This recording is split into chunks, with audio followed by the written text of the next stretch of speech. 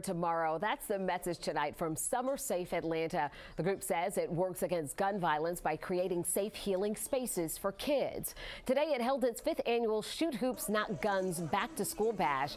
We spoke with owner and founder Jeremiah Dawson about what it will take to get kids to put guns down. He says it's up to adults to step up as role models and set better examples. When the kids see the people they look up to saying, no, that's not what cool people do, then they less likely to do with that. They want to do what cool people do. So they see cool people saying, no, we're not picking up the guns, we're not doing that, they're going to put the guns down too. It just takes enough of us getting together to say, hey, that's not cool.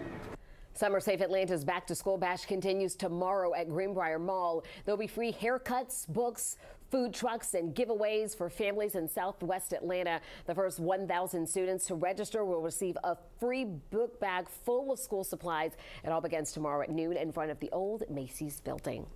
We're seeing a whole lot of back-to-school events. It is that time of year again. Exactly right. Looks fun, and you get some free stuff, too. Exactly. Great for the parents. Thanks so much for watching 11 Alive News at 11.